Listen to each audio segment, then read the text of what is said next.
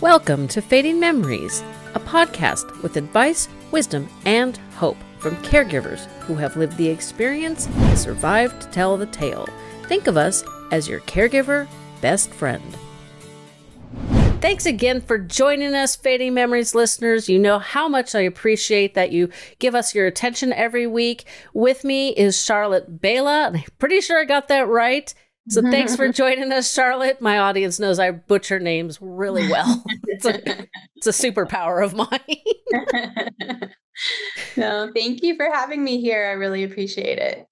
So we're going to be discussing why caregivers don't prioritize their own needs and self-care. But before we jump into the topic, can you tell us about yourself and what you do? I know you're also a podcaster, so give that a shout out. Thank you. Yes, I am a caregiver for my husband. He has had cancer for almost a decade now. And so we have been navigating through life with that. And, you know, it's been up and down. And luckily I'm still able to do it. Right. So we just like to try to find ways to enjoy our life. Sometimes it kind of like punches us in the stomach, but you know, we work hard to kind of just be out there and live, which isn't always easy, which I realized when I first became a caregiver because I thought I had my own self-care routine down and everything was balanced. And then all of a sudden I find out that my husband has cancer and everything just goes by the wayside, which was surprising because at the time and currently I work as a yoga and meditation teacher. So you would think that someone who has those skills would just be able to effortlessly jump into just refashioning and looking at self-care as they go along. And that was not the case. So when I actually finally got my feet underneath me and was able to, you know, find a balance, which is never balanced, right? But finding that in between that would work. I realized that if I had trouble caring for myself with all the skills and knowledge that I had, that it has to be extremely difficult for people who didn't. And so I decided to start the Love Your Caregiving Life podcast because I wanted other caregivers to know that the things that they were going through were not just them, because I think not feeling seen makes caregiving very lonely. And it really makes it difficult for you to even begin to set boundaries to care for yourself. So I started that and then, you know, have just been spreading the word as much as I can that, you know, caregivers really matter. Their needs are just as important. And unfortunately, that's a very uncomfortable and difficult thing to kind of wrap our minds around sometimes. Definitely. I got the worst of it from the medical profession. It was just like, they just assumed that I had nothing else to do but drop everything and bring my mom to the doctor because the doctor wanted to see her for, you know, blah, blah, blah. There was a day I said she was having what appeared to be UTI issues, but they weren't a urinary tract infection. And so they were trying to figure out what was going on. And this one particular was a Friday. I go out with a cycling group and I peeled off a little bit early because I'm like, I have no recordings. I have no photography clients. I have nobody that's going to bug me. I'm going to go home, shower, dress, eat, and really just tackle a bunch of work and just, you know, should not have put that out in the universe because I'm literally getting dressed out of the shower, have not dried my hair, have not eaten lunch. It's about 11:25.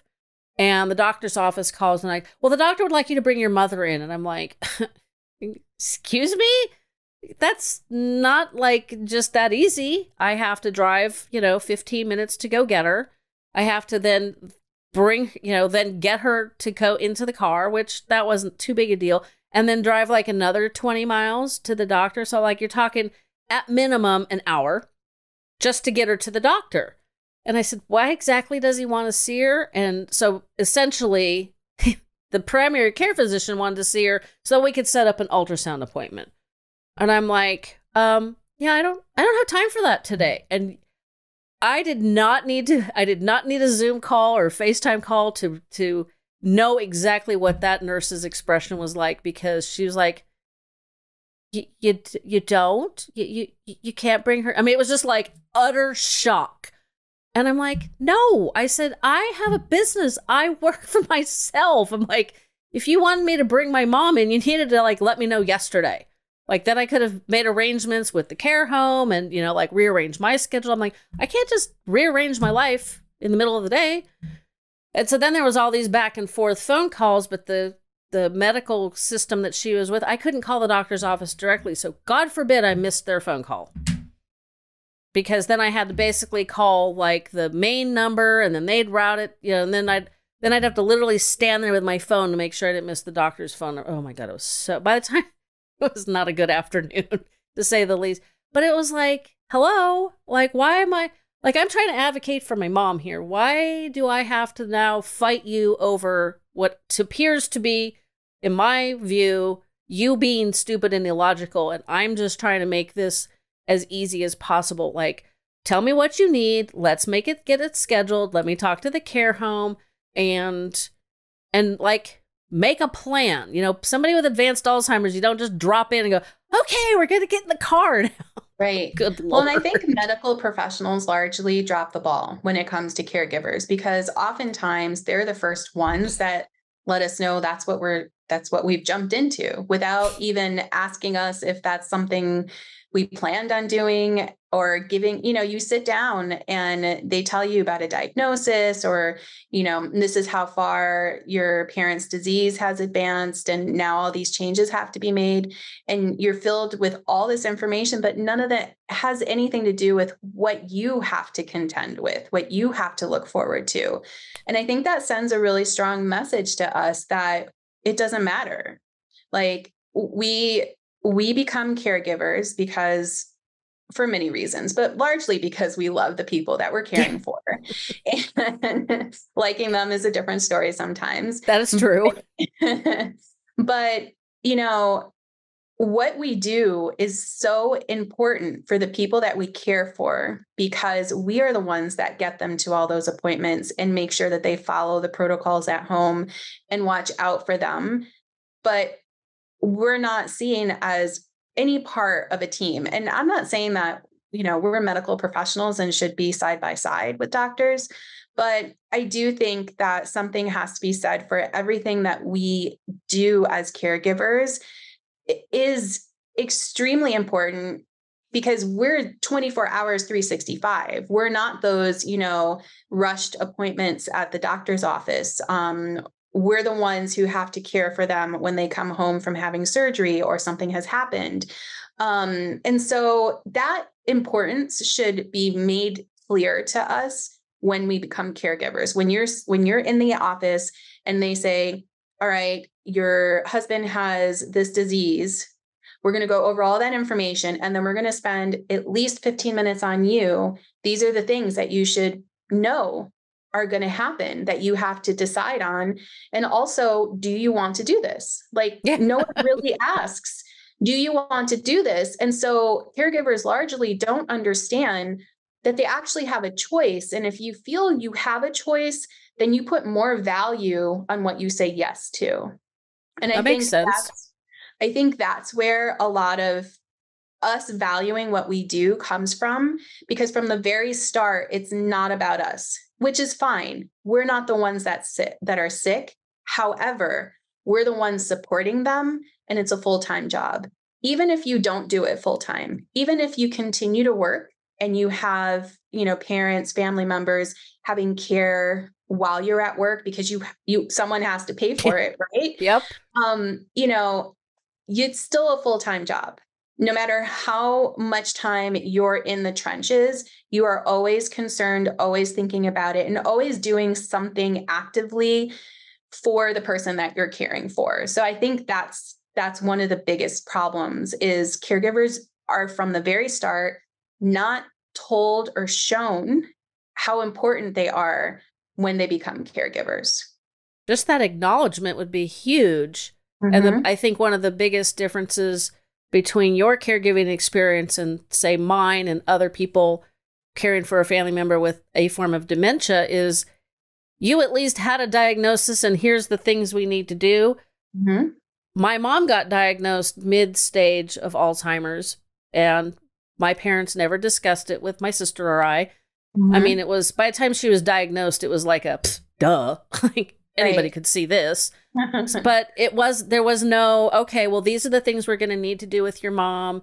Or, you know, like this is the stuff I'm going to need help with, you know, speaking as if I were my dad. And I know that there are a lot of people who are diagnosed with some form of dementia causing illness. The doctors don't even tell them because, well, there's nothing we can do. So what's the point of them knowing? And I know as my mom's primary care person, you know, was not her primary care doctor, but I was her primary medical care advocate.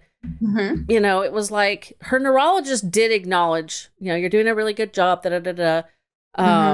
but for the most part, it was just assumed that, I mean, I'm assuming that my dad had the same issue, and we've been dealing with it. We, you know, over the summer dealt with, my husband had an open wound on the bottom of his foot, and being pre-diabetic, it was a serious problem. Yeah. And I mean, it was almost, the wound was almost to the bone. Thankfully, you know, he's a smart guy.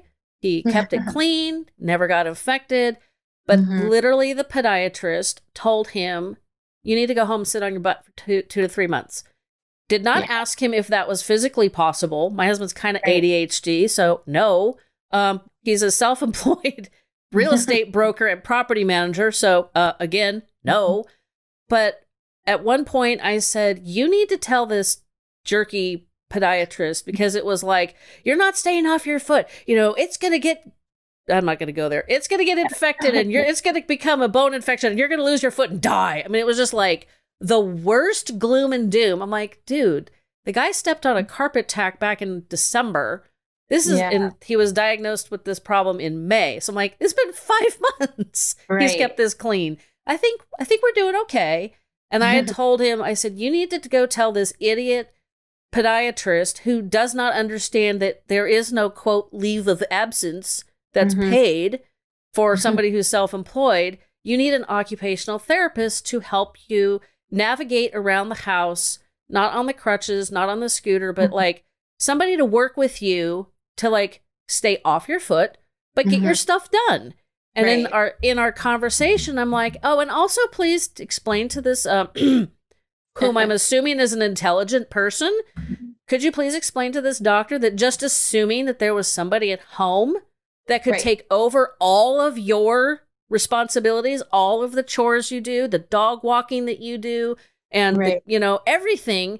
He just assumed there was somebody here to wave a magic wand. What if he was taking care of me? Like, it made me so insane. It was like, fortunately, they had a really good so that was prior to a visit, and that visit went really well. I think his foot was healing despite himself. So, you know, it's like, but I've actually told people, and I've written an article that I don't know if it's been published when this comes out. It's not published as a recording. It's an article I wrote that says, I will not be my husband's caregiver and society shouldn't expect me to. Now, it's different if he was diagnosed like your husband with a cancer or something, or maybe he lost his foot because he wouldn't get off of it. I'm talking more about a dementia-causing disease, but it's like my husband is a foot taller than me, maybe 13 inches, give or take, about 100 pounds more than me. He does not accept help willingly, which is one of the other reasons he's not staying off his foot. And, you know, so it's like, so I can't physically deal with some of his stuff.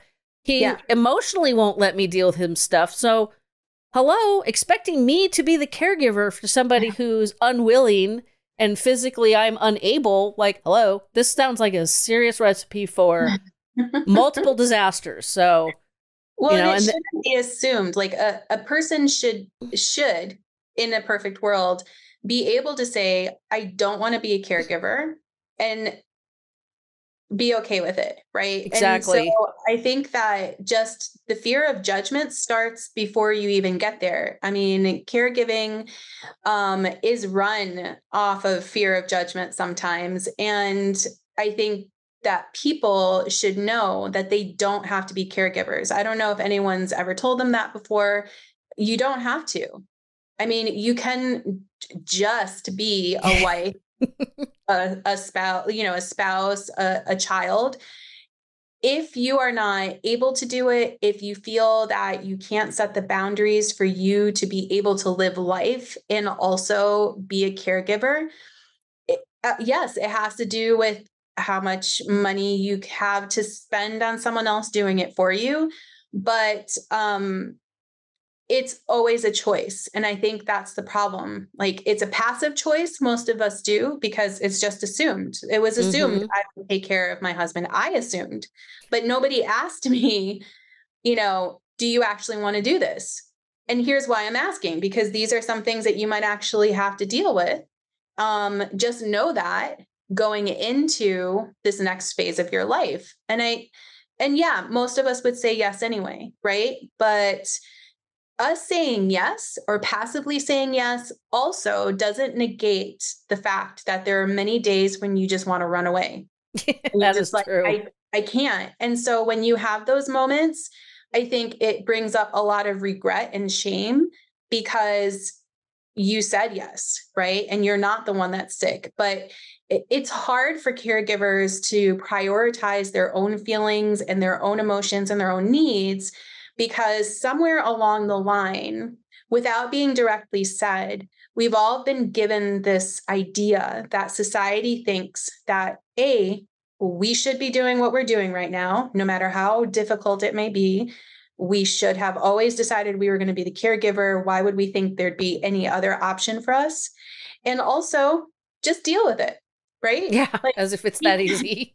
Like with my husband, I loved how much attention he got, how much people really, really wanted to know if he was going to be okay, who regularly check up on him, and a decade later, who are always checking their the updates that I put out about him.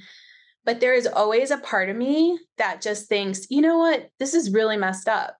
Because from the very start, I was told by everybody that knows me that they at least were educated and informed enough to know that having cancer was dangerous, but not educated and informed or caring enough to realize that it affects the whole family and that the person caregiving for that person who is sick is the one that's shouldering most of the weight of everything that's happening.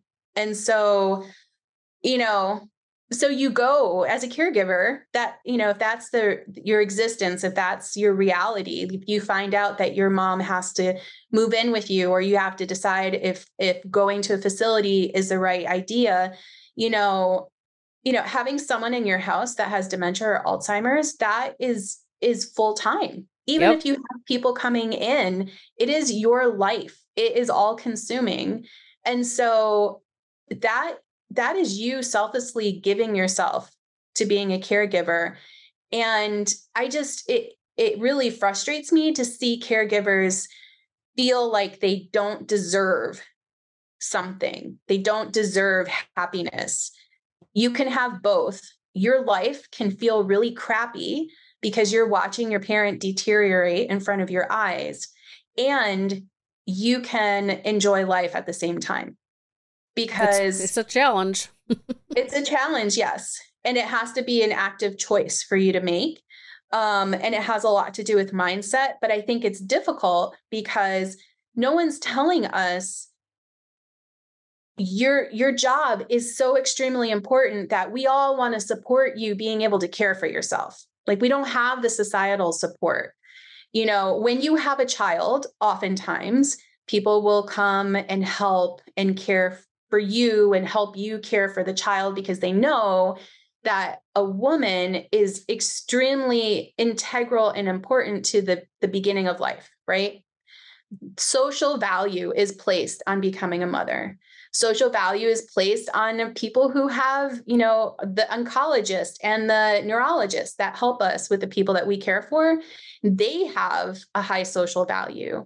And so when any of these people say, I need to take a break, I'm not working a whole month because I'm going to go on vacation. My husband had an oncologist. They would take off a whole entire month in the summer just because they needed a break.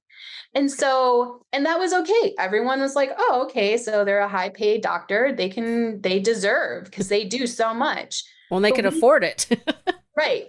But we all do so much. And us just stepping away to go get a coffee with a friend sometimes feels like too much, that we're going to be judged and we don't deserve to do it because we don't understand how important what we do is. And it's because society is not helping us get there. None of our friends and family, show pride in us being a caregiver, right? That's true. No, a lot of times they're an impediment. And you were talking about, the celebration of new life, whether you birth a child, adopt a child, or however it comes into your life. We have baby showers, and I have joked, not necessarily actually meaning it to be a joke, but we need like caregiver showers. Like, you've moved into an advanced stage of Alzheimer's or dementia, and now you need, these, like they make those diaper cakes for babies. Can we please make a diaper cake for mom? Yes. Because it's, you don't want to have to go through fighting with your mom about, you're having these incontinence issues, Fortunately, I had learned, thank you to my daughter, who was just stubborn, did not want to do the potty training thing. She drive through the night for months and months, but just refused to give up the diapers. And, I talked to one mom who'd had twins, and then I finally talked to another working mom, another self-employed, public-facing. She owned a deli, was down the block from our photography studio. And she's like, yeah, my son was kind of the same way. I just took him home and threw out all the diapers and just gave him underwear and told him not to pee in them. And I'm like, okay. So that's exactly what I did with my daughter. I took the advice from the one mom, get the lacy, nylon-y ones that are just going to stick. Sorry if you guys are listening to this while you're eating. And just tell her we're done with diapers. And she's like, I want my diaper. I'm like, nope, we're done with that. And it's pretty much when my mom started having urinary incontinence, I just basically took out all of her underwear, and which of course was kind of a hide and seek hunt thing for me, and just put in all of the adult, incontinence briefs, and never ever had an issue. Never, the care staff never commented about an issue. She never gave me an issue. It was just like, bada bing, we've moved into this new stage. And I don't know, it's been a little while since I've had baby diapers, but that stuff's not cheap. No. And, and then at some point you have to move into the ones with the tabs on the sides if they're bed bound, and it's just like, but you need grab bars, and you need all of the same kind of end of life adaptive stuff that you do when they're babies. Like, you got to baby proof your house. Now you sort of have to, old lady proof your house, which sounds terrible. And I don't think, I think we, as a society, we embrace, youthfulness, being fit and beautiful, and all these, things that most of us don't like. At some point, we're not going to be young and fit and beautiful. Right. That's just life, like my paternal grandmother lived to 103. So I am very solidly middle-aged because I am 55. That, that makes me 110, but it's possible. Yeah. But it's like, I'm going to spend more years young or old than I did young, which is fine. Yeah. I'm totally fine with that. But we have to normalize aging, which is coming. I think, one thing we could thank the baby boomers for is they're all aging.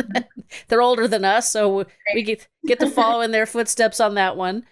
And we need to normalize that, disease happens, and it's imperative that we support each other. Like, your friends and neighbors and family need to support you guys, just like our friends and family and neighbors needed to support, my dad while he was taking care of my mom, and while I was taking care of her. Yes, she was in a care home, but that just means you're the captain of the care team. Exactly. It does not mean you get to just wash your hands and say, okay, I don't have to worry about any of this stuff, because, I guess you could, but, most people have bigger hearts than that, thankfully. And Yeah. But you were saying, like the doctors step away for a month because they just need, especially an oncologist, almost said urologist, that's the wrong one, an oncologist, because, they're not dealing with, a lot of happy stuff. So that, Right. they need that mental break just like you do. But, if you took a month off, people, you're totally right. People would be like, I can't Yeah. believe she's taking time off. What Yeah. Like, if?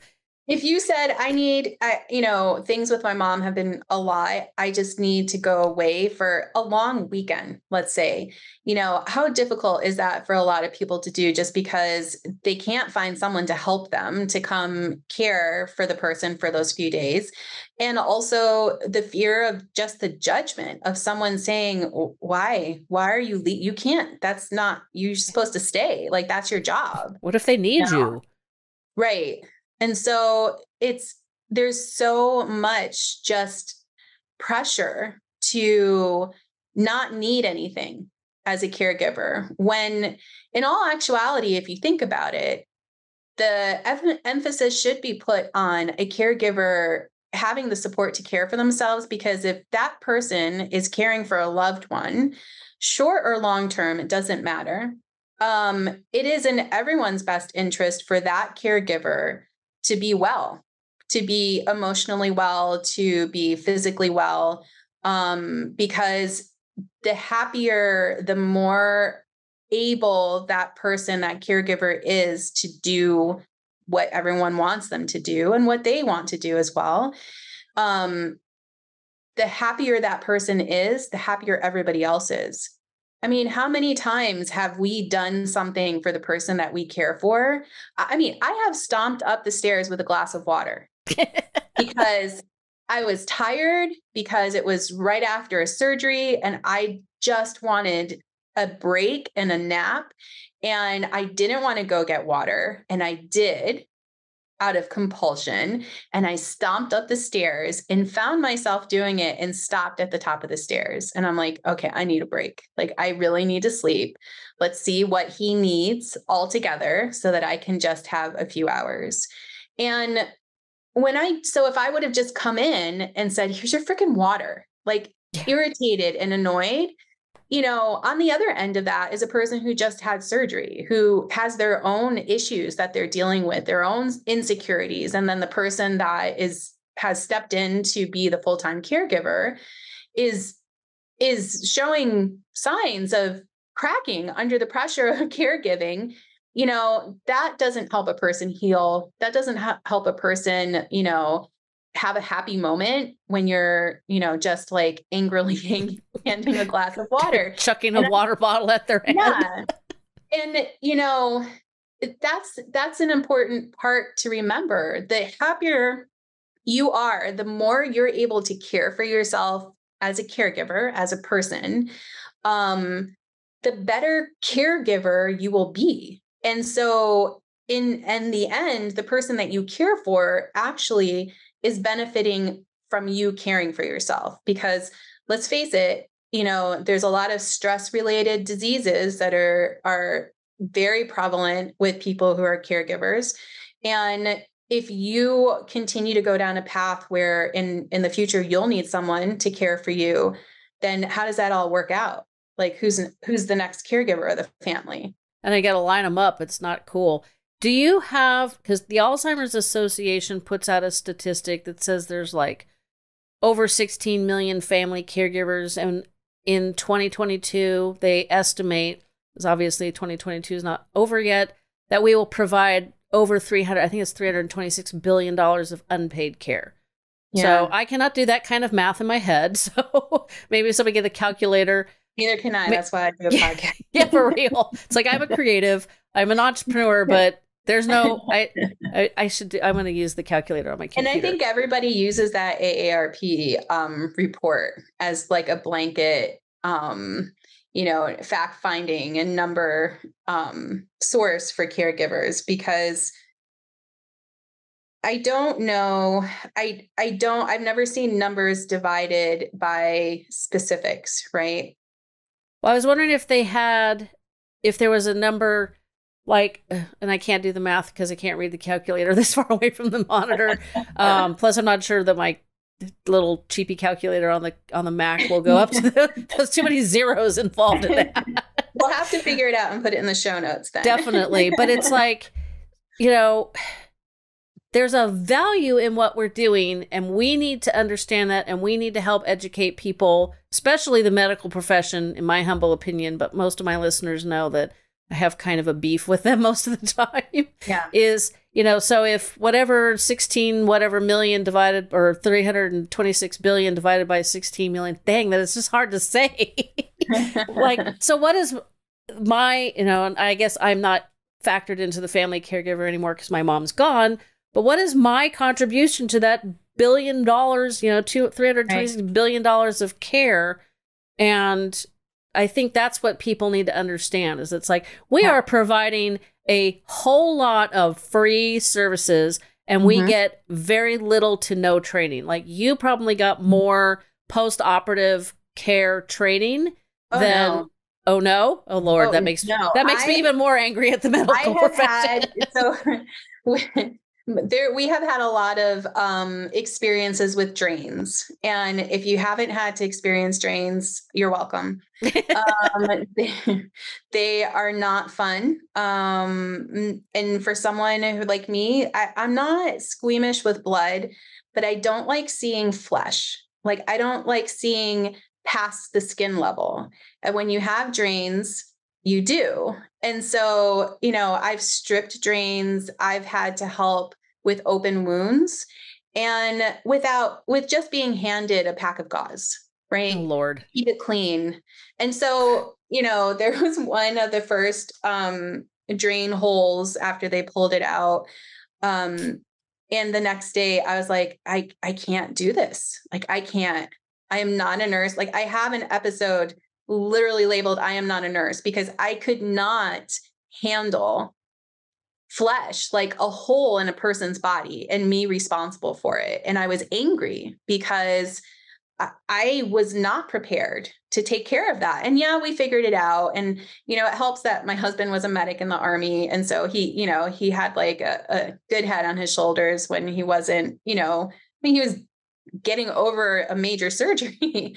And so, you know, that just angered me, because I don't understand how people assume that we know how to do these things.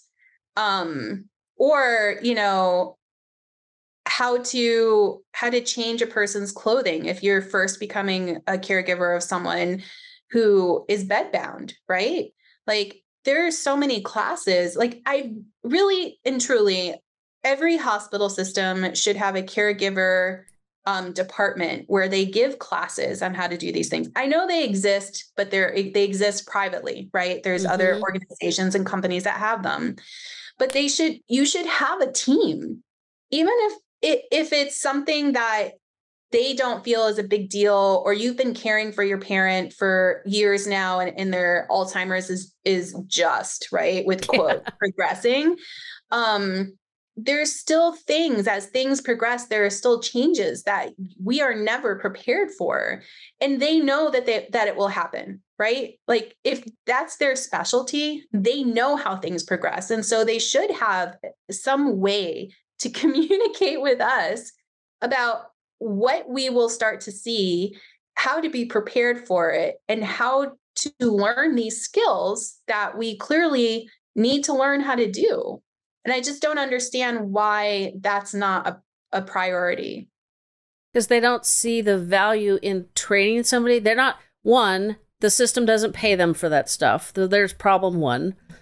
But they don't see how training you to deal with drains, etc., or, you know, somebody who's bedbound from Alzheimer's, how to keep them clean so that they don't develop UTIs, which is a serious problem with the older adults. But if you're bedbound, it's like even worse than, you know, somebody with Alzheimer's. Like, my mom wasn't a water drinker, and getting her to drink water was like, you know, it was like trying to get my dog to drink water. It's like, he either did it or he doesn't. You know, it wasn't something like, let's like force feed her with it. And, you know, she didn't see the need. She didn't understand why, you know, so it's just like, it's just like one of those moments when you wanted to run screaming into the street. But they don't understand is if you don't teach people these things that you need to know, and you don't have some way of them coming back and saying, okay, you showed me how to do these drain things, or, you know, this open wound on my husband's foot thing. Am I doing this right? Because I'm a little concerned. You keep them out of the hospitals and the doctor's offices. Exactly. And, you know, especially for somebody with Alzheimer's, they can't cure them, you know. So one of the things that I'm kind of starting to advocate for, and right now it's like, I hope I'm not a lone wolf. I'm just going to keep talking about it. So maybe other people, you know, join me in this opinion. But I feel, and I'm going to ask you, are you guys on palliative care? No. Okay, you should be. Are you familiar with palliative care? I'm not sure that I am the way that I should. Okay, palliative care basically is, it's like hospice, but you don't have to stop life-saving treatments, medications, surgeries, whatever, which obviously would apply to your husband. For, but it's there to like support the caregiver, support the patient. It's like a whole life team effort. And I think when somebody is diagnosed with any form of, dementia causing illness, that instead of, here's a pamphlet for the Alzheimer's Association, good luck, I'll see you again in 6 months, which sometimes is more than some people get. Yeah. They should be immediately said, we are going to get you signed up for palliative care. It is not free through Medicare like hospice. But when I looked into it, it was about $250 to $300. Now, it's been 2 or 3 years, so don't quote me on, I know there's inflation and all that stuff. Life keeps moving along. But when you think of, like, when my dad was on hospice, we had to have 24/7 caregivers because his memory went into the sewer. And my mom's memory was already there. So I, like, literally overnight went from at least one parent who was rational and logical and could think, to 2 parents with essentially no brains. And we had to have 24/7 caregivers. This was at the beginning of 2017, was over $700 a day. Wow. So we're talking about $35,000 a month. So if you got to pay $1,000 for palliative care, and I'm pretty sure it's not that high, it's well worth that when in-home caregivers, which are very difficult to get, and don't necessarily come with enough training to assist, they might be better trained to assist you guys than somebody with Alzheimer's, especially advanced Alzheimer's. I know caregivers that do get assistance from paid care help, and sometimes they got to train them like, oh, let me show you how to change this brief on my mom. Like, hello, you're supposed to be a nurse. Like, why am I teaching you this? I'm the millennial caregiver that had to learn this from YouTube or however they learned it. Don't know how they learned it. Trial and error, probably. But the palliative care is there to support everybody. And so you need to check into it for you guys. But I really honestly think that anybody diagnosed with some form of dementia, they just need to automatically be enrolled. Like, okay, we can't cure you. We can't prevent from happening what's going to happen other than euthanasia, which is not legal. Question, like super slippery slope with humans. I get it. But you're going to need help, and these people are going to help, like, get you started. Yeah. Because just to send somebody home with a pat on the back and a pamphlet is just, like, insulting. Now we're going to take a quick break for an ad. These ads help me continue to bring the show to you for free. When I learned that despite eating as healthy as possible, we can still have undernourished brains, I was frustrated. I also live in a farming community, so I'm aware that our food isn't grown as well as we need. Learning about NeuroReserve's Relevate and how it's formulated to fix this problem convinced me to give them a try. Now I know many of you are skeptical, as was I. However, I know it's working because of one simple change. My sweet tooth is gone. I didn't expect that, and it's not something other users have commented on, but here's some truth. My brain always wanted something sweet. Now, fruit usually did the trick, but not always. One bad night's sleep would fire up my sugar cravings so much they were almost impossible to ignore. You ever have your brain screaming for a donut? Well, for me, those days are gone. It's been about 6 months since I started taking the supplement, and I have no regrets. I believe in my results so much that I'm passing on my 15% discount to you. Try it for 2 or 3 months and see if you have a miraculous sweet tooth cure, or maybe just better focus and clarity. It's definitely worth a try. Now back to our conversation. Right. And then, so if now we've agreed that we don't really get support from doctors and we don't get a lot of societal support, then most caregivers are like, so I'm just doomed to hate my life. Like, how could I take care of myself if no one is giving me the time to even figure out what it is that I need to do? And, people that have asked me, well, then what do I do? Like, my friends and families don't get it. No one understands me. The doctors don't seem to think that I'm of any importance. Is there any hope? And the answer is yes, but you have to want it. Like, you can't wait for someone to make time for you anymore. Like, you can't wait for someone to do anything other than, oh, hey, I saw a thing about caregivers and you should meditate. Because if you're not a meditator, that doesn't mean crap to you, right? No, it's a skill you have to learn, and you don't have time to learn that skill right now. Nobody has time to try to figure out how to care for themselves. And it is the most important thing you can do for yourself. And it can't be a passive endeavor. You have to really care enough about the person that you care for to actually want to think about the possibility of learning how to care for yourself. And once you get to that point where you're like, yeah, I can't continue like this, then you get stuck on that next roadblock where it's like, well, what do I do? And there's not a lot. There's tons of lists. I've been given so many lists of I should journal, I should do yoga, I should meditate. Yeah, I know all those things, right? But I know those things because I'm certified and trained in doing those things. So, I think when someone tells me, yeah, I got another list, or the doctor told me that I should enjoy life and meditate, and it infuriates me because everyone's telling us what we should do. And nobody's helping us figure out how to do it.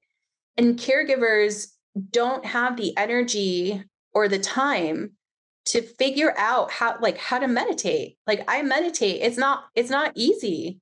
And there's so many different, meditate how. There's so many different ways to meditate. And so I just, when caregivers try to care for themselves and it falls apart because they're trying to do something off a list, and then they assume this isn't, I guess there's something wrong with me because I can't do this. It's not you. There is nothing wrong with you if you can't make caring for yourself work. It's because nobody has cared enough to just grab you by the hand and say, we're going to figure out what care means for you. Maybe you were in the military when you were living your other life, right? Maybe going to a firing range is self-care, right? Not meditation. It's not meditation. It's not journaling. Or maybe you were a person who did sports when you were younger, high school, college, right? Maybe you need to do something that's movement-based, but that's not going to be on the list. Trying to train for something or just get out and run or ride a bike. Like, if you don't already have that in your life when you become a caregiver, it's really hard to bring it in because changing your habits are difficult. It's just, as a human being, it's difficult. But yeah, it takes work. Yeah. It's like a consistent, I'm going to, continue going to the gym. When we were working to put my dad on hospice, the hospice gal called me when I had just gotten to the gym. I think I used the ladies' room and I was about to, go into the class, and they needed my attention. And I said, well, I just got to the gym, but blah, blah, blah. And I said, I guess I could go home and shower and meet you 20 miles from my home. And she goes, no, it's fine. We'll find a different time later this afternoon. You just stay at the gym. And I was like, wow, this is impressive. I was super thrilled with that. But that was already a routine. And breaking that routine, I was like, I wasn't really happy about even Yeah. offering to say, well, I guess I could leave. I'm already Right. here, but I guess I could leave, you know. And it was Yeah. because it was like kind of a one-off. I knew that wasn't going to keep happening, but Hmm. I was really impressed that she allowed me to continue with what was necessary for me. But yeah, if you're not into daily workouts or walking the dogs or whatever, it's, Hmm. you know, it takes consistent effort, you know, especially sometimes you just kind of just days where like, I just don't feel like doing Peloton today. And you're like, but I'm not going to feel better if I don't. So like, let me just put on my workout clothes. That's Yeah. how I got into, because I was not a workout person. I'm very happy reading books for hours on end.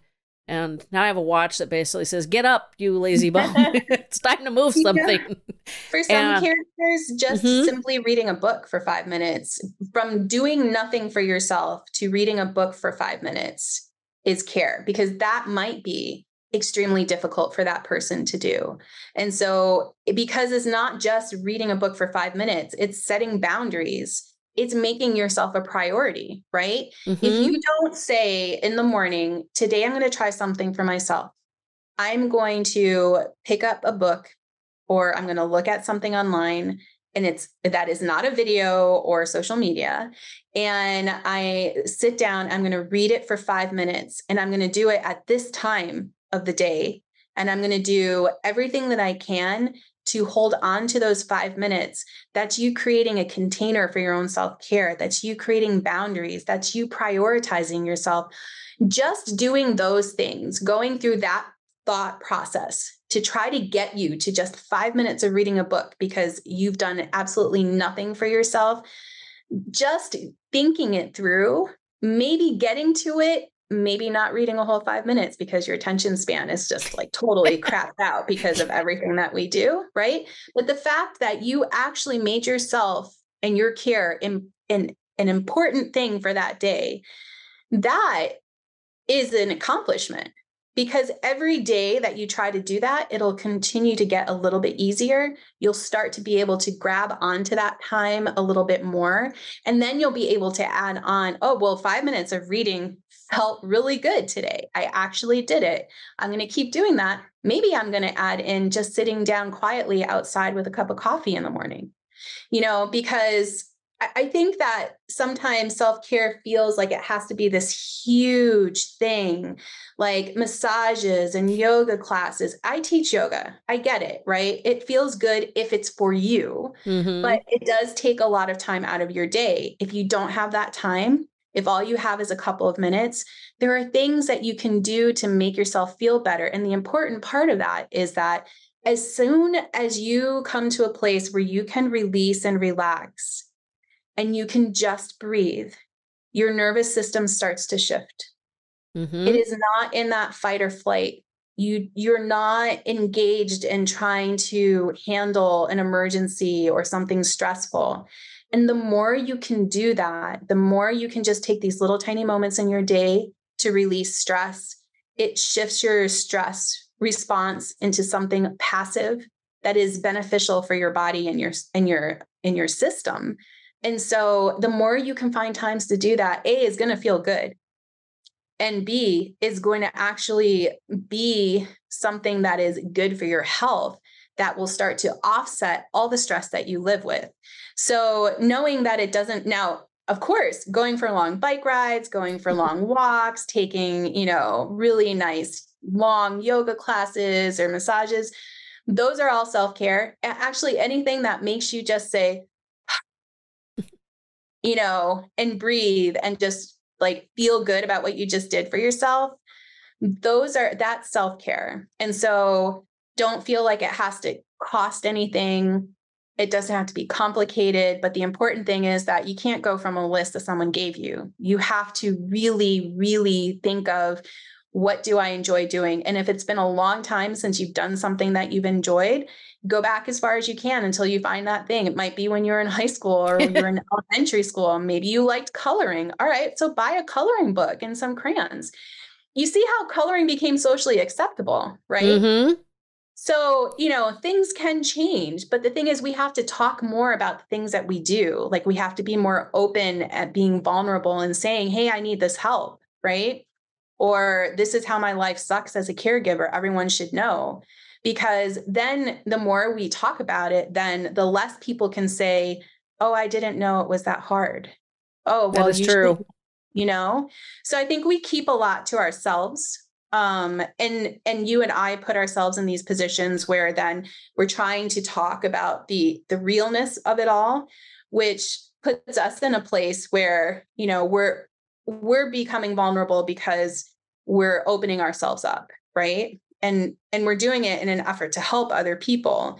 But if you can tell, like, your mom, your dad, your friend, your husband, your spouse, hey, this is my experience as a caregiver. Just like sometimes if you let the words out, if all of those thoughts just get released, they feel so less big than they usually are in your head. And I think we just need to share more. And we're all trying to be perfect, and that's impossible. Yeah, we're all human, so perfection is not happening. No. I know a caregiver that basically gets her nails done regularly and goes on regular, like, 48-hour self-care, like she calls them overnights. Nice. And that's not easy. And and there was one where she went away where something happened. Well, her mom got very unstable on her feet. Basically, her brain was forgetting to communicate with her body on how to walk. Her mom can physically do it, but the communication on how to do it has gone away because of the Alzheimer's. And the caregiver basically, she didn't think fast enough to, like, as mom started slipping to the floor, to pivot mom to the chair. So mom ended up on the floor. The caregiver kind of felt injured, and this was a paid caregiver. And she really freaked out, and she called the gal and said, I can't do this. I'm leaving. And the caregiver had to end their trip, and they were not happy for a long time with this other gal who had been a very good help for up until that point. But the transition from where mom was 2 months ago to that day was so big that it was overwhelming, which is one of the reasons I tell people, like, you got to have people in your life all the time, because if you try to bring somebody in when it's really, really hard, it's just really, really hard for everybody. Yeah. But I facilitate a support group, and I have a really awesome story that I feel like I can share. So a particular caregiver, I was reminding them that you have to keep your needs in focus. Your needs matter. It may be, you may not be able to go for long bike rides, but maybe you could take a spin around the block. Exactly. Your needs matter. Yes, they may have to, the focus of them may have to shift. How you get them done may have to shift, but don't just abandon them. Don't just put them on the shelf and say, I'm going to get back to that. You've been on this journey with your husband for 10 years. My mom had Alzheimer's for 20 years. My dad passed away when I was 50, and it was very possible that my mom could have lived into her 80s, which would have meant I was in my, late 60s when my mom passed. I'm like, I'm not going to give up the next 15 years of my life, because Lord only knows what I'll be at 65 or something. Like, I might, there's no guarantee I'll be fine and as normal as I ever will be. And so this particular person decided they needed a chef. And I thought, okay, that's pretty cool. Hey, the chef might have helped my husband and I in the last, when he was dealing with his foot. Because during the pandemic, he took over doing all the cooking, and he hasn't really relinquished giving back most of it to me, which is kind of annoying, because then he complains that I don't make dinner, and it's just a whole thing.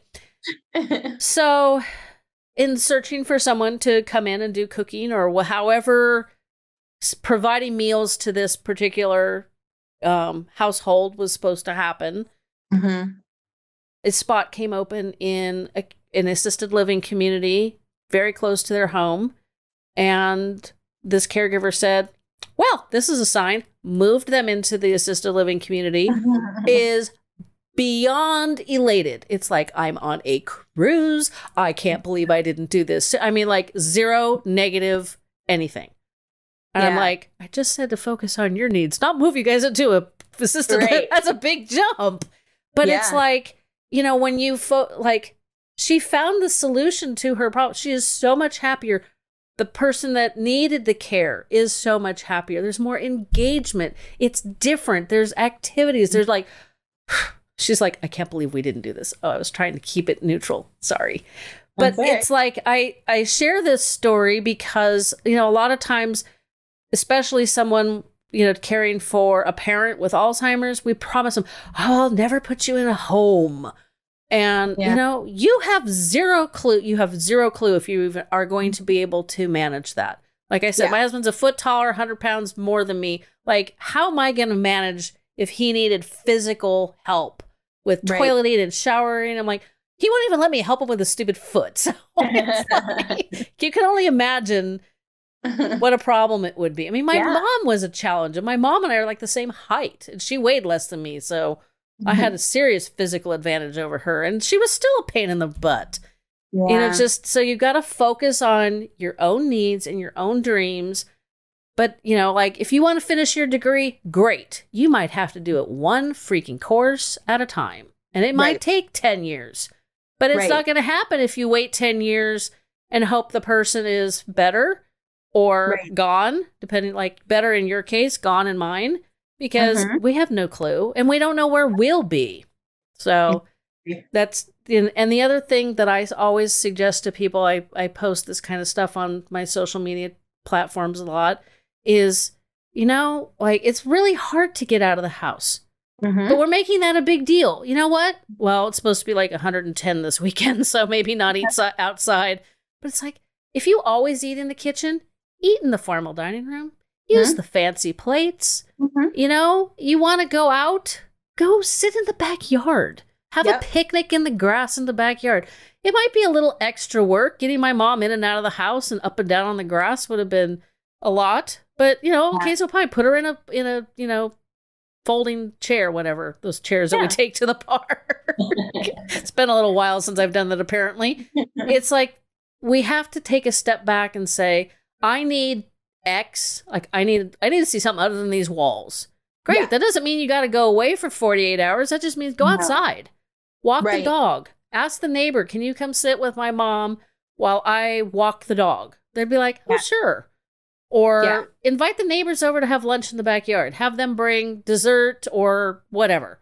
There's a lot of ways to change your surroundings without it being yet another giant chore that you just have to do. Because nobody wants more work. That's right.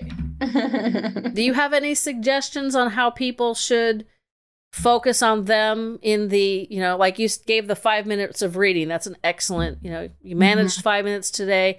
Let me throw out, for those people who are following me on Instagram, if you have not seen the group of caregivers that have, quote, dance parties, it was Friday morning and Friday evening, and I think they have now added a Wednesday. They literally get on a Zoom call and dance like goofy fools. That's and one of these days I'm going to do it, but they're like Midwest and East Coast, and like the Friday morning dance parties at 7 a.m. So I'd have to like jump out of bed and throw on something that, you know, so I'm not going to dance in my night clothes, because that would just be, Zoom would crash forever if I did that. But it's like, they get sweaty, they move, they're laughing, you know, sometimes their loved ones join them, and it's like 10 minutes. And the group is growing, and it's just like, and they, you know, sometimes people prop up their phones and they like dance in the backyard, and sometimes there's a group of them in the living room, you know, one, like they post the little Zoom screenshot so you can kind of see what everybody's doing. That's an option. You know, there's lots of options once we just kind of have to. Yes. You have to focus on what you need and find a way to make it happen in these trying circumstances. So do you have suggestions for how people should also try that I haven't mentioned? You know, I think the important part is to be open for it not to work, right? Because that's a good point. We try to do something, and so we've put in all of this time and trouble trying to schedule it and figure it out, and then it just flops. Be okay with that. Because if you're too hung up on the perfection of it all and how might be like what will save you, that's not it. The important part is that you're trying to do something for yourself, and you've actually made it a priority to think it through. But, you know, you have to pick what works best for you. If you like to move, then move. Like moving, walking, if you like to walk, but you don't feel like you can leave the house for that long time, just go to the end of the sidewalk, go to the end of the driveway, just stick your head out a window. Like if you're in an apartment and you can't get down there, you know, like writing out or talking out what you're thinking and feeling helps you process the things that you're going through. You know, a lot of times, if that's your thing, that will really work. You know, meditation is awesome. You can do simple breathing meditations. There's a lot out there that you can follow. Sometimes it's just laying on the floor and listening to music. Sometimes I'll lay in the middle of a hallway. Like I'll lay down in a place that is not usually a place to lay down in. And so just get yourself out, like you said, of those four walls that you're always surrounded with. Give yourself something different to look at. Find a reason to laugh. Let the crying commence so that it doesn't just keep staying buried down deep inside your body. And just, you know, be okay with just being you and having fun doing it. We're all neat people. We need to understand that. So I have another suggestion. This is for dog owners, because you said, you know, if you can't get out, you know, go to the end of the driveway. Well, I have a really long driveway, so that's kind of beneficial. There's some times while I'm waiting for the toaster to pop up or the microwave to do its thing, I just run a circle around the house and let the dogs chase me. And trust me, that gets my heart rate going real fast. The dogs always win that race. And, you know, it makes them happy. It makes, you know, it's like, it's just silly. And you laugh. And I can just picture, like, if my mom was sitting on the couch, she'd be like, what the hell? Like, what's going on? Why? And then she'd probably laugh. So, you know, my mom thought I was her best friend. So there was always a little bit of this formality. And I regret that I did not ever learn how to get around that. I was totally fine with being the best friend. So, but, you know, there's like a lot of things where, you know, it's like there was not a lot of hugging or hand holding or I love yous or any of that stuff that would be nice now that, you know, those memories could have been nice now that she's gone. But I have to focus on, I did all I could to provide her with the best quality of life and the most joy, and just say, you know what? I did the best I could. Nobody freaking told me how to do this. I had to figure it out. I had to start a flipping podcast to talk to people to figure out. So there's a whole thing, you know, that's not necessarily, it ended up being my self-care, but I don't recommend it for everybody. It's a lot of work.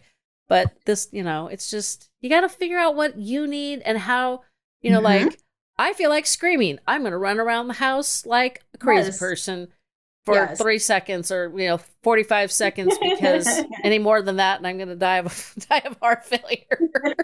And if you got dogs and they chase you, great. Just don't let them trip you. You know, getting out in the sunlight, you know, getting some vitamin D is extremely important to brain health and our mental health. My daughter started hiking and she's just shocked at how nature and vitamin D are hugely important for feeling better. What's some of the other stuff? Oh, and I just read recently about being on the water. So we live across the street from a lake, hence the paddleboarding with the doggies that caused my shoulder to throw up my shoulder's on strike right now. And, you know, it's like, there's a big part of me that just like wants to like get the paddleboard, get on it and just like float in the lake. As long as I don't get in the boat lane, you know, that might be a problem. But it's just like, just being on the water is so peaceful and quiet. And, you know, if you don't worry about falling in, the lake is not very deep, so it's pretty warm. You know, it's just, it's amazing. Like, I've never really been a lake water person, but it's amazing. So that, you know, okay, if you're not blessed with living across the street from a lake or you don't have a pool in your backyard, you know, maybe get a baby pool and, you know, fill that up and splash around in that, you know. Your loved one will love, you know, this is, I don't know how it works with somebody with cancer. I don't know if they've got, you know, like when you're talking about drains and surgeries and stuff, it is not something that my type of caregiver has to worry about most of the time. So that, you know, we just have to worry about the fact that, you know, you can't leave them alone because you cannot understand what, you know, like where their brain might go, because they're not necessarily in today. They might be in a whole different decade, and it's really hard to tell. But, you know, just sometimes just being silly and having fun, it makes them silly and have fun. And definitely. We need more fun in life. We do. Well, this has been great. So tell everybody where they can find you, and I will make sure all of it is linked in the show notes. And then I'm going to do that math with how much Alzheimer's caregivers are donating to the community. Yes, I can be found at loveyourcaregiving.life.com. All the podcast episodes, all of the other supportive stuff that I have, PDFs, and I have a digital magazine for caregivers that also is accessible there. It's called Caregiving Confessions, because we do need to have more fun. So I created something that I always wanted. So yeah, loveyourcaregivinglife.com. And from there, you can find me everywhere else. Awesome. Well, I appreciate this. I think this could have been like a multi-hour episode, but we know that. Yes, it's true. And we know that our audiences do not have the time to listen to a Joe Rogan length podcast. Plus, it's time for lunch. So, and other things. So I appreciate that you came on today and discussed this. It's actually kind of interesting to talk to a non-dementia type caregiver. You know, I'm sure there's a lot that the different types of caregivers can learn from each other. So that's something to consider for the future. And I wish you guys well. And please check into palliative care, because you need it, and so does he. Thank you. Thank you so much for having me on here. You're welcome. Thanks so much.